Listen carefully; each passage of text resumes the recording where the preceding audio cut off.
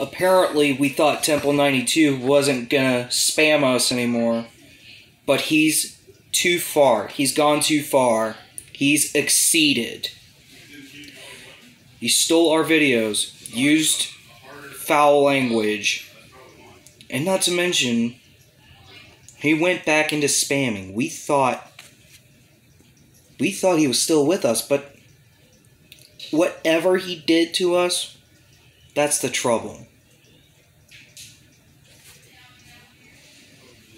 I'm not gonna face another war with Temple 92 and other channels associated with it that have curse words that I'm not gonna mention. And it's a 15-yard penalty. Loss of down. Spot of the foul.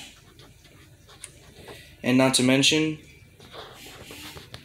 Temple 92 is worse than a hypocrite.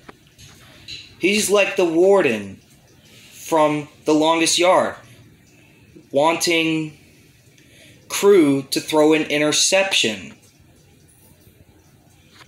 It's like Lex Luthor trying to kill Superman. It's like Bill Vinovich with the no call on pass interference. And Roger Goodell firing Sean Payton. I'm going to call this a YouTube bounty gate because Temple 92 at this point is out of bounds.